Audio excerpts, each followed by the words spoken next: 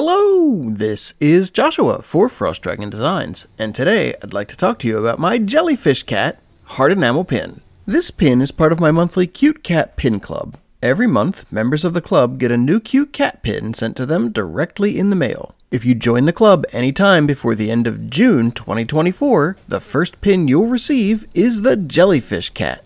Now let's get into the design.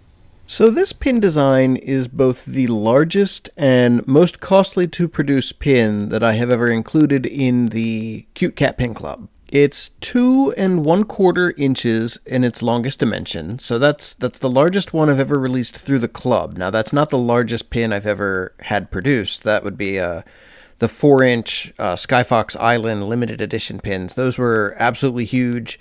My joke is that you could serve cheese on those. But this is pretty big for a pin club pin, and it was definitely the most expensive to have produced. Now, I actually don't think that the cost had anything to do, well, something to do, but it wasn't dictated by the size. I think what really caused the price to jump up was all the little cutouts in the final design, all those little tentacle things that the jellyfish has.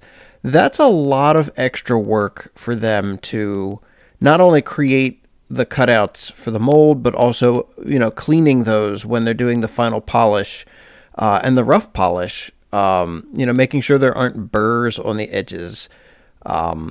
Every time there's a cutout, that's an additional surface area that they have to make sure is clean of, those sharp little pieces of metal that are left over from the molding process. It was kind of funny when I got my initial quote back from my production partner. I kind of sucked in a little bit of air and then thought to myself, well, it's only one pin and I really do like this design, so let's go ahead and just move forward with it. So I really hope you like this one, because I took a little bit of a hit with this one, but it's one of those things where I feel like it all balances out in the end, right? I mean, I don't have to maximize profit on every single pin design. Sometimes I can just do something because I think it's beautiful. And that's really the case of what happened here. It started as a little doodle in my sketchbook. Well, it really started with me just writing Jellyfish Cat ? One night.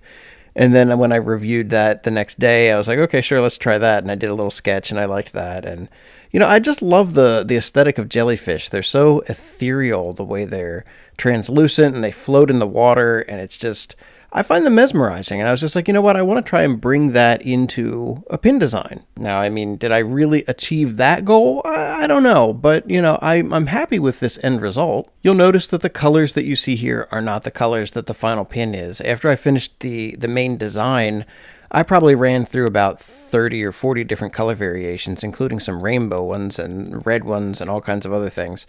But I landed on the blue and white palette of the final pin because it reminded me of a china pattern that my grandmother had when I was a kid, and it just felt peaceful and serene. And I think it met what I was looking for at the time when I designed it. Overall, I am very happy with this pin design, and I hope you enjoyed watching me create it. If you did, please go ahead, like, and subscribe. I try to release 1 to 2 new videos a week, and I would absolutely love to have you along for the next one. So thank you so much, and have a great rest of your day.